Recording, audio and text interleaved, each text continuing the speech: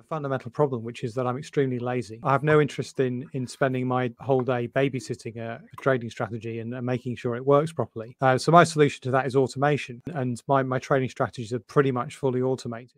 A huge advantage that humans have is the fact that we can adapt immediately. If we can work out what the drivers are, what's going on in the market. And the example I always come back to is 2008, when a small number of people looked at what was happening to US house prices and said, well, hang on a second, this is going to have implications for the leveraged mortgage-backed securities market. And they were able to infer from that they should make certain bets in certain markets. And obviously some of them did extremely well out of that. Now, no trading strategy could ever have done that.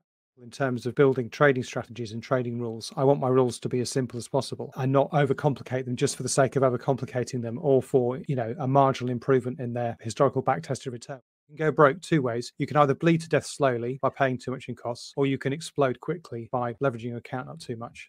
You've got those two options. Welcome to the Alpha Podcast with me, Stephen Goldstein, and my co-host Mark Randall, where we explore, discuss and expand upon all aspects of the mindset, behavioural and psychological aspects of trading and investing. In this episode, we chat with Robert Carver. Robert is a treasure trove of trading wisdom, knowledge, know-how and first-hand experience. Coming into trading with a strong background in economics, Robert worked as a trader at a leading investment bank and a $30 billion hedge fund, where he ran a major chunk of their trading capital for several years. In addition, Robert has built his own trading systems, traded and still does trade his own money, and is someone who thinks intensely about trading, having written several books on various aspects of trading and trading systems. This chat will fascinate, intrigue and educate you, and will make you a wiser trader, period. Before we start, we would like to thank our podcast partners TradeStation Global and the Society of Technical Analysts. TradeStation Global is a multi-asset trading platform with access to international markets. Trade stocks, forex futures and micro e-mini futures from one account. Leverage professional grade tools like Radar Screen, The Matrix and Easy Language, an intuitive coding language for traders. And with TradeStation Global, there are no hidden price spreads, just transparent, low commissions. To find out more and open an account, visit tradestationinternational.com/alphamind or see the link in the episode description. TradeStation International Limited is authorised and regulated by the Financial Conduct Authority in the UK and acts as an introducing broker to Interactive Brokers UK Limited. The firm does not provide investment advice or trading recommendations. Investment and trading involves risk, including possible loss of principal. At present, the TradeStation Global product is not available to EU residents. The Society of Technical Analysts, the STA, are another long-established organisation with a great reputation. They are a member-led and not-for-profit body who have been providing world-beating education to the trading and investment community for over 5 decades and serve the needs of their members by providing outstanding online talks and webinars, regular newsletters, education, diplomas and continued professional development programs. Their home study course has been created by many of the world's leading minds in technical analysis and provides learning of a depth and breadth that is unparalleled in the trading and investing world. Listeners to the Alpha Mind podcast can obtain a 10% discount on the cost of the STA home study course. Visit alpha-mind.net and go to the sponsor section of our page to find out how to obtain this. Now on with this week's podcast. Welcome to this week's Alpha Mind podcast. Our guest today is Robert Carver. Robert is, he's an independent futures trader. He's an investor. He's a writer. He's a research consultant. And he's a visiting lecturer at Queen Mary University. We're going to go straight into this. Unfortunately, my co-host Mark can't be with us today. It will be just myself and Robert. And welcome to the show, Robert. Thank you. Thank you, Steve. Thanks for inviting me on. It's a real pleasure to be here today. I gave you a quick introduction, but I'm sure you can give us a much better introduction to who you are, your background, your history, and the work you do. So maybe you could just tell us a little bit about yourself. How long have you got? We've got 45 minutes coming up, so okay. If you want to spend 45 minutes talking about myself, story. I'm sure people would love to hear me talk about myself for 45. So actually, Steve, I was looking at your profile just before I came on, and interestingly, we have a lot in common. So the listeners can't see this, but we're both kind of middle-aged bald men, which is something we've got in common. Our balding, perhaps, and we both actually started off as rates traders, interest rate traders. So I started off trading exotic interest rate derivatives for Barclays Capital, as it was then called, about 20 years ago now. And that was after doing my first of 2 degrees that I did in economics. And then I kind of found the whole working on a trading floor and having people shouting at me thing not really what I was looking for in life. So I took a couple of years out of the city and got my master's degree part-time whilst working for an economics think tank. And then I was very lucky to get a job in a large quant systematic hedge fund called AHL. When I was there for 7 years, firstly, I was there to set up a systematic global macro strategy, and which was kind of an unusual thing for them because they previously had focused on purely using price, so what you might call technical analysis rather than fundamental analysis. So I kind of launched that new product for them. And then there was a bit of a business restructure, and I ended up taking over the whole of the fixed income portfolio, which was about 40% of the risk. And it was a $30 billion hedge fund, so it was obviously quite a sizable portfolio. And this was sort of from 2010 onwards, so quite an interesting time to be doing that job. And then about coming up to 9 years ago now, terrifyingly, I decided that I'd sort of had enough of the stress and the pressures of the job and spending most of my time in meetings and not enough time doing the stuff that I actually enjoyed. So I decided to leave and sort of see how I could get on by myself. Yeah, as you say, I've done various things since then. I've sort of set up my own automated futures trading strategy, which I've run for the last 8 years. I've written 3 books around systematic trading and investing. I do my own independent research. I help other people out when I can. Every year as I say on my webpage, I inflict a course on some poor master students on systematic trading who all sign up, I'm sure, thinking they're going to be told the holy grail of how to make billions of dollars in the systematic trading landscape, and discover quite quickly the course most entirely consists of quite dull statistical techniques, which I personally think are very important, but it takes them a while to get motivated to tell them this is really what they need to know to do this business properly. So yeah, there you go. That was about 4 minutes, I think, so much quicker than 45. Okay, fantastic. And yeah, I think like you said, balding, probably in your 50s, am I guessing? 48 actually, but thanks for that, Steve. Yeah. You do look younger than me, so I was just guessing that. But you're nearly in your 50s. Okay. Thank you. But you brought up bald, but I know. You do, honestly, I know this isn't being the video isn't being recorded, but you do look quite a few years younger and less stressed than me. So, well, I ought to be. But it was interesting hearing your journey because very similar journey to you. Started in a bank, started in rates. Probably, I should imagine, I guess, 10 years before you, at what was the dawn of derivatives. And they were a lot more vanilla than the ones you were trading, I should imagine.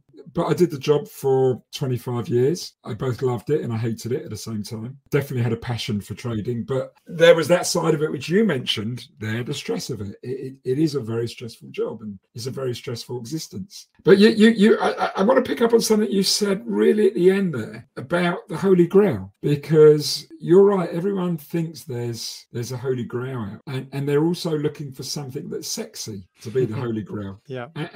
And there's being English, you would have heard that phrase where there's muck, there's brass, which is someone who's not English. It means that there is gold out there within the dirt and getting your fingers dirty and your hands dirty and raking through things, getting muddy and putting in a shift. And that's what trading is. It's doing the unsexy stuff, doing the dull and boring stuff. Yeah, I think there's a quite good metaphor here with being a police detective. Yeah. Because I think you watch these TV shows, and particularly the kind of more less serious end of them. There's always this moment about 15 minutes before the end where the police detective has this sudden realization. Oh, wow, and the answer just comes to them, right? It's like, oh, they just realized they immediately solved the crime all in one go. It's very impressive. It happens every time. But real life police detective work isn't like that. Yeah, it's long hours pouring through research and putting together evidence and trying not to also, and this is very important for trading, I think, particularly systematic trading, not making mistakes, avoiding errors. I think most people who lose money at trading do so because they make errors that are easily avoidable if you know what you're looking for. And if you can avoid making those errors, then you're already ahead of probably 95% of traders out there. And since roughly 85% of traders lose money, retail traders anyway, so you're probably going to be in the percentage point where you're going to make some money. Oh yeah, no, 100%. And it's really interesting because I came across a quote on Twitter the other day by Thomas Paine, and it was actually talking about Steve Martin, the comedian, on facing fears and challenges. And he said, I did stand-up comedy for 18 years. I spent 10 years learning, 4 years refining, and then 4 years as a wild success. And the point was that people see pros in their prime and think they were born with it, but they didn't see those previous 14 years of slogging away, hard work, grinding. Yeah, no, I think a lot of people, to me, good trading is really about knowing that luck is very important, and you can't get away from luck, because trading is about taking risk. Risk essentially is exposing yourself to luck, but you can sort of swing the odds in your favor by, as I said, by not making mistakes. And then, of course, when you do make money, it looks like you're some kind of genius. But I'm reminded of another famous quote, which is the Arnold Palmer quote. When he hit an incredible putt, one of the spectators shouted out, "You're lucky sod" or something, and he turned around and said, "Yeah, the more I practice, the luckier I get." I think there's definitely an element of that. But yeah, but to me, trading, especially sort of in terms of the things that I think are really important in trading, which isn't the sexy stuff. It's not like finding the perfect indicator. To me, it's about managing risk, managing positions, which is very boring and unsexy stuff, right? I mean, no one wants to date a risk manager, right? They want to date the hedge fund manager, the portfolio manager, who's earning 100 times more and has got the nice teeth and the tan. But that's the stuff that really matters, the portfolio and the risk management. And that's to me is about embracing luck and probability and knowing that it's out there, but quantifying it and understanding it. And again, it points to that this is a process with many different aspects and elements to it. And I guess this next point I make will strike a chord with you as a systematic trader. And it goes back to when I read the book about Jim Simons, the man who solved the market. There was something in there which really stood out to me, where they said that the guy who cleans the data, they consider his job as important as anyone else in that entire process, and therefore he's paid as much as the major system designers. Now another example for me would be that one of the unsexy things, again, that you can do to improve your profitability as a trader is diversifying across lots of different instruments. So you can actually do much better by finding a relatively simple and robust indicator that on any individual instrument isn't that good. But if you can diversify across many, many, many different instruments that are uncorrelated, then your expected profits will increase far more than if you work out, 20 different sexy ways to trade just one instrument like the S&P, for example. So I remember, hiring a graduate and sort of giving him his project and saying, right, this is your project. You're going to add 50 new instruments to our portfolio, and it's going to be very boring. You're going to have to go out there. You're going to have to do exactly that. Find the data, work out how to integrate the data coming into our data pipeline, clean the data, do all kinds of configuration stuff in databases, test our strategies against it to make sure it's not doing anything crazy. It's going to be very, very tedious, and you're not going to do it once, you do it 50 times. And I said, but you know what? You're going to add more value to this fund than any other person working here. Now, sadly for him, he wasn't being paid the same as everybody else because he just started, right? And that's the way the cookie crumbles. But for me, at least, that work, that kind of tedious work, was likely to add more value, and I think I was proven right as well. If you looked at the performance of that particular fund, it won quite a few awards after that. And one of the main reasons it won those awards was it is exposed to lots of uncorrelated markets that other funds didn't have. And that graduate on a relatively modest salary doing that boring work, that's what he'd achieved. Oh, fantastic. So Robert, it really is an honor. As I'm talking to you, I'm realizing what a valuable mine of sort of gold dust is coming from you at this point. The question I want to ask is, how would you sum up your philosophy to risk? You talk about risk management as being such a vital element. How would you, what is your overriding philosophy there? You've kind of summed up some of it, but if you could perhaps tell our audience what that is in your perspective. So there's this very famous quote about risk, which actually people think of as a political quote, and that's the Donald Rumsfeld quote, right? There are no knowns, there are known unknowns, there are unknown knowns and unknown unknowns. So to me, risk is about saying, well, there are known knowns. And in fact, one of the skills I think in putting together trading strategies, especially systematic ones, is knowing what you know with high degree of certainty. So, for example, trading costs. I have no idea what my P&L is going to be tomorrow, next month, in a year's time. Yeah, over 10 years, I can probably have some expectation of where it will be, but within a fairly wide band. Mm-hmm. But I can tell you, and I can predict what my costs will be in the next 12 months to within about 10%. In other words, there'll probably be somewhere between about 0.9% of my account value and 1.1% of my account value. So that's a known known. So that information should be used, kind of treated as gold dust. In other words, given very high value because it's known with a high degree of certainty. So this is kind of if you're familiar with the concept, sort of Bayesian way of thinking, with a very high degree of understanding about what costs are, and therefore, given the choice between two strategies, one which looks slightly better on paper but has higher costs, you should actually go with the one with lower costs, because that slight edge that's there in a back test statistically is of less information or less value than the information about costs is. So that's known knowns, which kind of fall outside the purview of risk management, if you like. So then what you have to do is say, well, what are known unknowns? So what risks that are out there am I going to try and model and understand and quantify? And the whole idea of kind of creating risk models is really about drawing the line between the known unknowns and the unknown unknowns, if you like, the kind of black swans, for what it's worth. So what I like to do in terms of the way I look at risk management is to say, well, what I want to have is a risk management model that is relatively simple and therefore definitely wrong, but whose weaknesses and flaws I understand. The alternative approach, which is, for start, you need to be much cleverer than me, but I also think is fraught with dangers, is to build very complicated risk models. And again, if you're familiar with the mathematical concepts that do things like building higher moments of the distribution, like skew and kurtosis and co-skewness and so on and so forth. Now, the danger with that is that you're kind of, I think it gives you too much confidence in your risk model. You kind of think, well, I've got all of these numbers, all of these variables, all of these equations. Therefore, I've completely captured every possible risk that's out there in the whole world. Therefore, I cannot lose money, And pretty much every person has ever said that in history has ended up blowing up and being on the Wikipedia page of world's biggest trading losses. And I could name names like long-term capital management or Bruno Ixel or anyone who's made this mistake, this error. So my philosophy with risk management is the same as my philosophy with a lot of things, which is have something that's as simple as possible but no simpler. Understand its weaknesses, and be very aware that there's a whole lot of things that can go wrong outside of that will cause me problems. I'm just to very quickly go back to my early rates trading career. I remember sitting down at the desk and being told to price my first, customer deal, and me expecting to kind of pull out a whole series of very complicated equations to try and do this. And the senior trader said to me, no, just use this model, which was the simplest possible model. And I said, but that model's wrong. He's like, yeah, but we know it's wrong. We know it's why it's wrong. You use something more complicated, and you won't know what's going on. You'll have no idea what's going on. You're much better off with a simpler tool whose weaknesses you understand. So kind of less is more almost within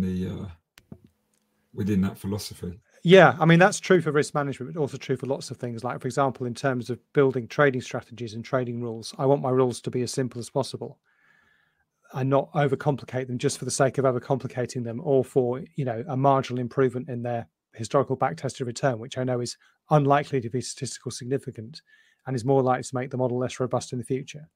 Right. Okay. So there's something within there that I'm hearing about, and it's interesting that you mentioned LTCM, but it's this kind of which they built to succeed, and I'm sort of hearing something. Well, let's build something not to fail, and then let's start from there upwards. Yeah, I mean, that goes back to what I was saying earlier about avoiding mistakes. So, I like to say there are three main reasons why systematic traders blow up. Two of them are common to all traders. One we've already mentioned, which is paying too much in trading costs, trading too often. Yeah.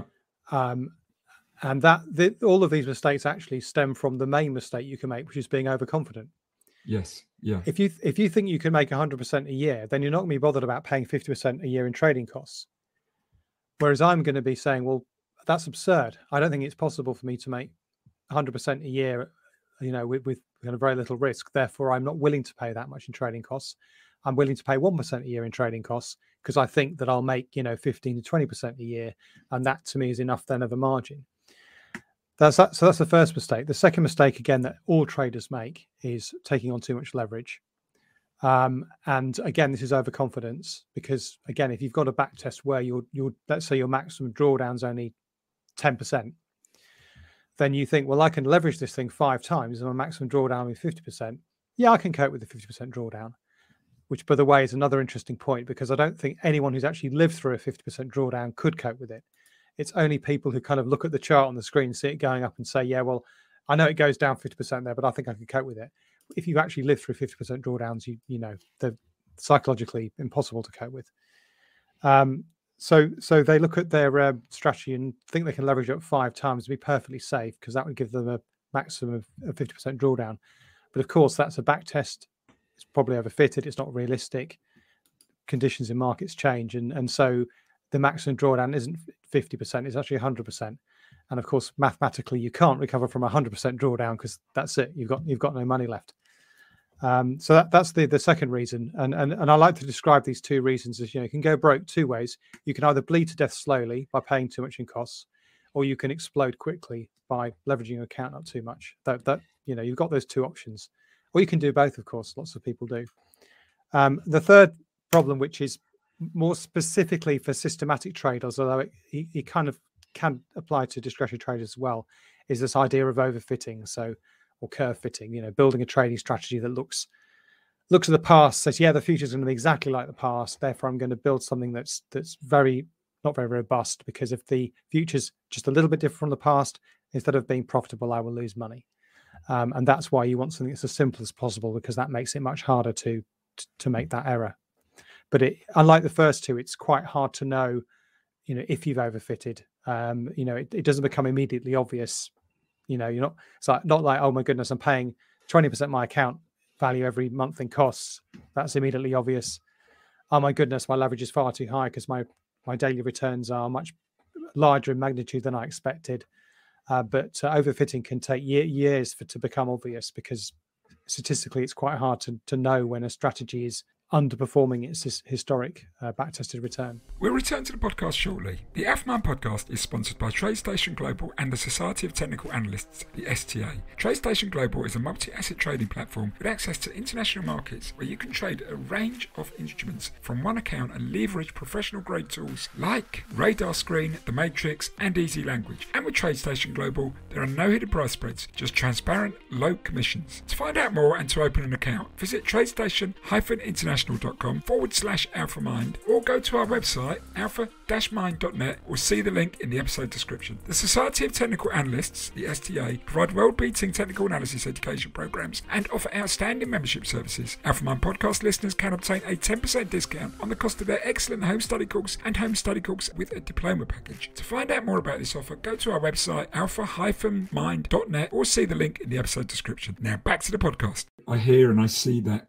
overfitting a lot, and I know I've been guilty of it in some simple systems that I built, although I never actually put them to work, partly because I think I wasn't sure, you know, I was aware of the overfitting thing and didn't have enough confidence in the system I had because of that, or that I'd built. But it is, I mean, you know, I think the last 2-3 years have been a great example of things that have never happened before happening, or haven't happened for 20 or 30 years. That classic mistake of thinking, well, it hasn't happened for many years, therefore it can never happen again. And I think every day, in reality, something happens which has never happened before. Yeah, definitely. And there's sort of 2 ways to cope, or 3 ways to cope with that, I guess. So one way would be to do what I prefer, which is to choose strategies which have been tested over many, many decades of history. Because, yeah, okay, this year is very different from probably, say, the mid-2000s or the mid-2010s. But in many ways, it's quite similar to the mid-1970s, because, you know, we've got a war. Back then, it was the Arab-Israeli war. We've got commodities going up insanely in value. We've got central banks struggling to cope with controlling inflation.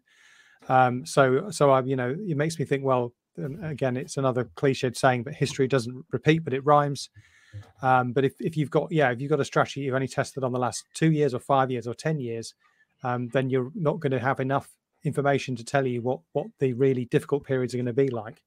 So that first approach for me is definitely the best one, which is, just get as much data as you can, find something that works reasonably well in lots of different historical conditions, and then as long as the next historical period is roughly like one of the previous ones, you'll probably be okay on average. The second approach is only really valid if you're trading with a very fast trading system, which means that you're basically getting a lot of data every day. You're getting new data, and you're getting thousands and thousands of data points. In that environment, you can actually adapt and refit your systems, quite quickly. So if you're trading quickly enough, you could potentially use just a few weeks or a few months of data, and that allows you to become adaptive. So, if you move from an environment, of say low zero interest rates pretty much to an environment where interest rates are going up very quickly, and that changes the pattern of market volatility, because you've got that ability to fit your systems very quickly, you can adapt effectively. And the third way is, and I probably shouldn't say this because I'm doing the opposite of talking my own book when I do so, which is to say, well, if you are really good, then don't trade systematically, because a huge advantage that humans have, at least in theory, over a trading system is the fact that we can adapt immediately. If we can work out what the drivers are of what's going on in the market. And the example I always come back to is 2008, when a small number of people looked at what was happening to US house prices and said, well, hang on a second, this is going to have implications for the the leveraged mortgage-backed securities market and this whole pyramid of debt that's built on top of it. And they were able to infer from that they should make certain bets in certain markets, and obviously some of them did extremely well out of that. Now, no trading strategy could ever have done that, because there hadn't been before an environment like that where you'd had both high US house prices that were starting to fall, combined with this, these exotic securities that were built on top of it. That was a completely unique and new environment. So there was no way that anyone, apart from a very smart human being, was going to be able to pick up on that and react to that quickly enough. Now, the problem I have is I'm not one of those guys, right? I joke that I've made 2, maybe 3 kind of good market calls in the last 25 years. I basically managed to call the dot-com bubble, the bottom of the 2008, the top of the sort of 2007. I said, equities, get out of equities. January 2009, I said, now is the time to get back into equities. And then in March the 23rd in 2020, I said that this feels like the bottom as well. So I've got a track record of predicting turning points. But on the other hand, I'm both self-aware enough and also enough of a statistician to know that, that doesn't make a track record. So it's probably just a series of statistical flukes. And even if it wasn't, then, trading once every 10 years isn't really enough to kind of get a successful career out of. So I think I'll stick with my simple trading systems, which will never be as good as the very best humans, or perhaps even as good as me when I'm having one of these once every 10-year epiphanies, but most of the time work pretty well. I think you do yourself a disservice there, but it's interesting because I get a lot of people say, "Oh, just build a trading system and you'll make money," and it's just such a hackneyed phrase, because you have to build a good trading system, and you have to build, and you have to adapt it. The people I know who have run good trading systems have evolved them over the years, and they're not static. They're not and there's a lot of management involved. Again, this is one thing I know from working with systematic traders, that there's an enormous amount of work goes into building them, an enormous amount of work goes into running and monitoring them, and then of course you have to make sure that you're looking for the flaws all the time. But what is your experience of running systems in that sense, and is there anything there that resonates with you? Yes and no. So there's an interesting contrast between my previous kind of corporate career, when so we were building trading systems, but we also had a lot of people managing them, and software developers and so on and so forth. And we also had traders who were actually at the end of the pipeline. We had automatic execution algos, but we also had old school traders who were ex-life floor guys, all from my part of the world, Essex generally. But they, in certain markets, they were still better at executing orders than the computers were.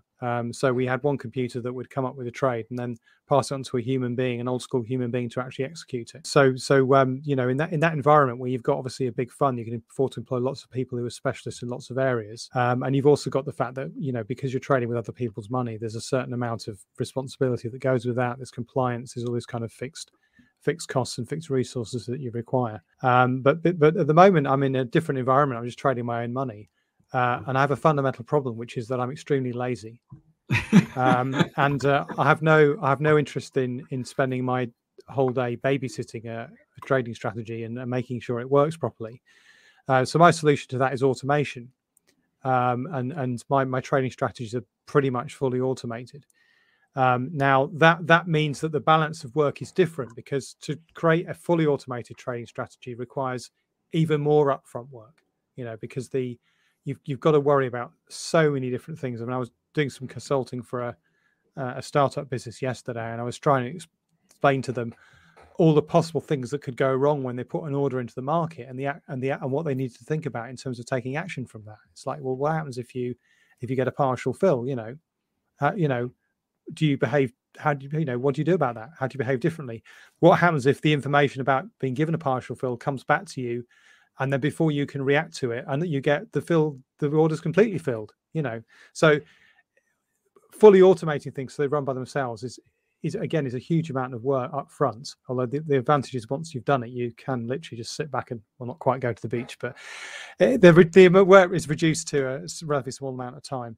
The other thing, of course, is that the more there is actually value to be had from increasing the complexity and breadth of your system. So, for example, I don't trade individual equities because that would require much more work in terms of data cleaning and worrying about things like dividends and corporate actions and so on and so forth. Because I'm just trading futures, they're from an operational perspective much easier thing to run, and it is realistic for a single person like me to run them in a fully automated way, which with equities would absolutely not be the case. Similarly with options, would much more complicated asset class to trade, would be much more complicated. But yeah, I mean, the nice thing about trading systematically, I mean, a lot of people get confused and think that automated and systematic and algo trading are all the same thing.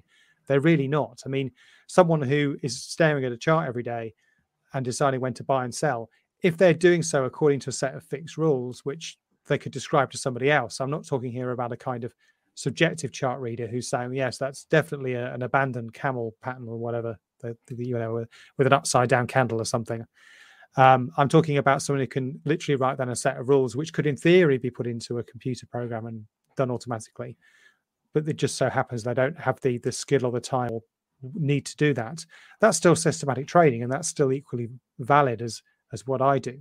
The difference is that I don't have to sit and look at charts all day because, as I've already mentioned, I'm extremely lazy. As someone who's written 3, nearly 4 books, I would never call well, okay, lazy is a strong word. What I mean is I enjoy other things more than I enjoy babysitting a trading strategy. So okay. So yeah, by getting the computer to do that for me, I get to focus on the stuff that I like to do, like, you know, the research and the actual development of strategies, and yeah, writing books. Right. Okay. That's brilliant. And I do love the idea of just having systems that work away in the background. That's that's a nice approach to later in life. And I presume that they're still returning positive money. Would that be fair to say? Yeah, I mean, obviously it's up and down, but 2022 has generally been a very good year for, you know, trend following future strategies generally. So yeah, I think the last couple of months haven't been so good, but the start of the year was very good. I'm still up 20, 25, 30%, I think, for the year. So that's fantastic. So yeah, it's been okay. But again, it's about being realistic. So, you know, the kinds of returns I'm making, which is, you know, a good year is 20, 25, 30%. You know, a bad year is flat. For a lot of people would be very unremarkable, but I know that's what I can safely achieve without worrying about leveraging, without overfitting my systems and so on. Okay, can I just check when you talk about 20, 25%, because there are 2 schools of thought when it comes to pronouncing returns. Retail traders often put their return relative to how much sort of trading capital they've got, and hedge funds will often talk about how much investment capital they got. So, for example, a retail trader sitting there with 50 grand and he turns it into 100 grand within a year, says he's made 100% return. Whereas if we were to compare that maybe to if he sat in a hedge fund, he'd probably call that a 5% return, depending on how much leverage they use, because it depends on how much of that capital he's got compared to how much he's willing to lose. I don't know if I'm making myself clear here. Yeah, I know you're making yourself completely clear. So one of the things about futures is they're extremely cash efficient, right? Right. So because my leverage target isn't that high, it's a bit higher than most institutions, but an awful lot lower than nearly every retail trader you'll ever meet. My typical cash usage is about, say, for the sake of argument, 25% of my account value. Right. Okay. So I've if I've say got, I don't know, £400,000 in my trading account, for example, only about £100,000 of that would be required for margin on any given day.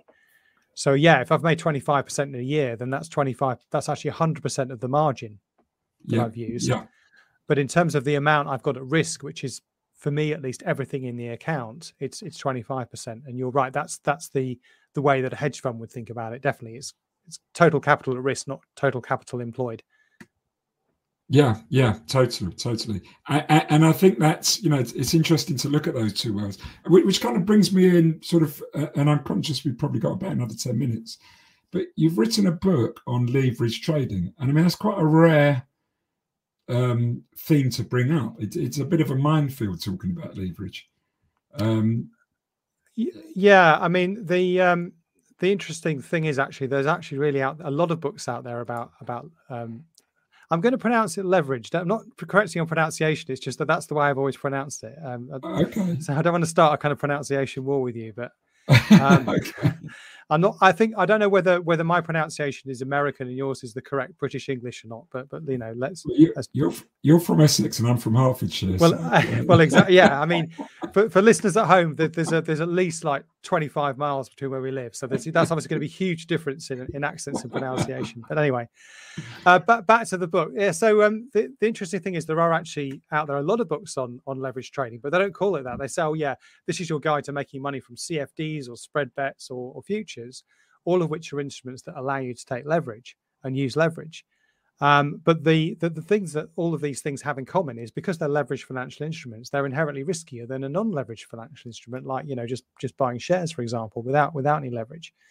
And so I said earlier that a common mistake that nearly every trader makes is using too much leverage, and therefore the decision about how much leverage you should actually use is probably the most important decision you will make as a trader who's using leveraged instruments.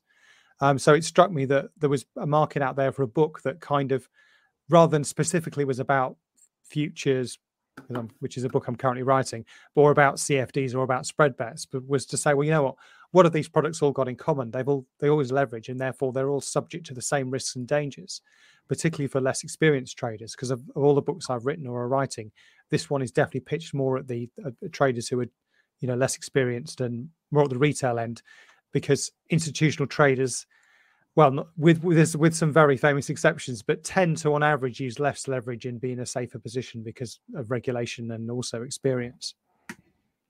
Yeah, and I think you bring up something that again is really important for the because our audience is spread around. We've got professional traders on there. We've got guys in funds. I know we've got guys in banks, energy and commodity trading firms. But we've got a lot more people who are private traders, retail traders, people working from home on their own, or perhaps attached to a small group like a small prop firm. And that also covers kind of my own private coaching audience. And I know one of the things that I find that's one of the hardest things for people to do is working on their own. Although there is a plus side to it. You don't get the toxicity of working with some very, some very difficult and troubled people. But equally, you don't get I would say the protection of working in a firm. I always feel there's kind of 3 levels of protection you have as a trader, risk protection. One is your own risk management that you do yourself.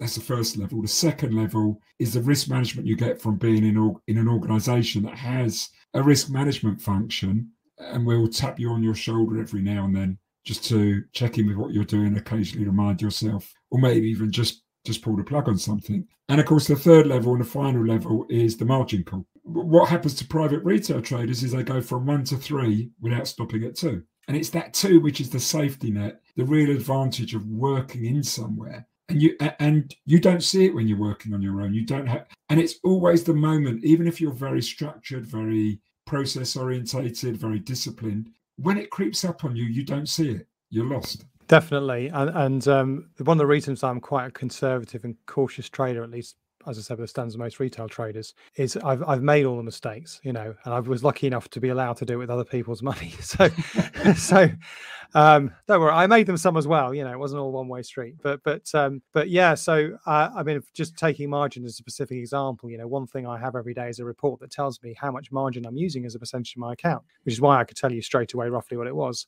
You know, if that goes above a certain level, I'm going to be asking myself questions. So I'm basically, if you like, in terms of a metaphor, if the kind of edge of the cliff is the margin call, I've painted a white line for myself, sort of 20 yards away from the edge of the cliff, so I can look down and go, well, hang on a second, you know, this is the level at which you know, I'm uncomfortable, and I actually have fixed rules that I set myself, which say basically if my margin requirement goes above a certain level, I will automatically deleverage my system. So if you like, I've kind of put into place the sort of firm level stuff. Now, of course, there's an important point here, which is that I could override that with the press of a button if I wanted to. But it's that, you know, that would require some effort and thought on my part. So the point is I'm making it as difficult as possible for me to make mistakes. It's a little bit, you know, they like the idea of nudge. Oh, you know, I'm kind of nudging myself, you know, away from making an error by making it very difficult for me to kind of override that, because I need to find the right piece of code and change the code and you know, delete the code and then reinstall the library and all this kind of stuff. So it would be quite a major pain in the neck to do that. So you know, obviously that's not for everybody, because as I said, I've got the advantage of being fully automated. But even as a non-automated trader, I think you can put these, you know, guardrails, if you like, in place that you'd have in an institutional environment, like something simple like, yeah, if my percentage of margin goes over a certain level, I don't just ignore it and hope it'll go away. I actually actively do something about it. See that's brilliant. And I think that's as you say, that's the big advantage of working in some sort of institutional level. You will have experienced that at some point. And even if you haven't, you will have seen it with people around you, and you become acutely aware of how dangerous that is and how, as humans, we're all capable of doing that. You know, and in fact, the more we think we're not capable of it, the more at risk you are of being like that. And I had a coaching client once, and she was a phenomenal trader, phenomenal private trader. She used to work in investment banks, so she had the experience there. And she, you know, she was fully discretionary. She'd literally trade from her bed on her mobile phone with some serious bucks at stake on a spread bet account. And she could make 7 figures in one evening on a big event, say an election or, you know, a Brexit night. And she said, you know, Steve, I don't have the self-control that I need that could allow me to get to a margin call moment. So what I do is I keep my main money in an account, in an overseas account, where it takes me 24 hours to restock my account. And she said, that's my middle risk management level. And, you know, it's brilliant, because she said, you know, it has happened a couple of times where she's emptied her trading account and she was trying to get money in there immediately, but she literally couldn't. And she said, with the, you know, the benefit of 24 hours delay, I was so pleased I didn't. Yeah, it's an old story, isn't it? Because I think it's the first chapter of my first book, I quote the story of Odysseus getting his crew to tie himself to the mast so he could listen to the cries of the sirens and Yes. not be dragged onto the rocks, while he got his crew to kind of cover their ears. So yeah, this idea of having some kind of, well, an economist would call it a commitment mechanism. So that basically it makes it very difficult for you to do what you know is already wrong. And it's like if you're on a diet, you know, locking the chocolates in a box with a padlock, and then putting the key in a block of ice in the freezer or something. So like, if you really want those chocolates, you're going to have to go to quite a lot of effort to get them. What a genius idea! I would try that now, although I know that I would straight away put the ice in hot water. You obviously need an even stronger commitment mechanism than that, Steve. Yeah, you know, listen, this has been great, and I've really enjoyed this, and we've talked about some topics which don't normally get talked about, and you know, to talk about them with someone of your level of experience is fantastic, and hopefully great for our audience. Just again, how can people get to know more about you and find out about you? So I'm on Twitter. My handle is @investingidiocy, which always amuses everybody. Which says a lot. And my main website is systematicmoney.org, which has got links to my blog. I tend to try and write a blog piece every month or so. Also links to all my various books, and also links to if you are into programming, my actual trading system that I use is actually open sourced, so anyone can download it and use it, at least in theory. So yeah, that's all on my main website. Oh, fantastic. And we will repeat those details. They'll be on the show notes that accompany this, with whichever service you use, or on our blog or our newsletter, which you'll follow as well with the show. Okay, look, it's as I said, it's been an honour to be with you. It's a shame Mark couldn't be here, because I know he'd have really enjoyed this conversation as well. I want to say thank you very much for giving us your time. I'm already looking forward to having you back on the show when your book comes out next year. Very much like to repeat this experience, Steve. It has been a lot of fun. Thank you. Thank you for listening today. We would like to thank our podcast sponsorship partners, TradeStation Global and the Society of Technical Analysts, the STA. You can find out more about our sponsors at our website, alpha-mind.net, or see the link in the episode description. TradeStation Global is a multi-asset trading platform with access to international markets where you can trade a range of instruments from one single account and leverage professional-grade trading tools. Visit tradestation-international.com/alpha-mind to know more. The Society of Technical Analysts, the STA, provide well-beaten technical analysis education programs. AlphaMind podcast listeners can obtain a 10% discount off the cost of their excellent home study course. We hope you enjoyed this episode. If you did, we'd appreciate it if you could leave a friendly review or provide a rating for the show on whichever podcast service you use. You can find out more about us at our website, alpha-mind.net. You can follow us on Twitter at AlphaMind101 and at AlphaMind102. And you can connect with me, Stephen Goldstein, and my co-host, Mark Randall, on LinkedIn. You can also follow us and can check back over some of our past episodes on the alphamindpodcast.com. We wish you the best of luck in the markets. Have a good week.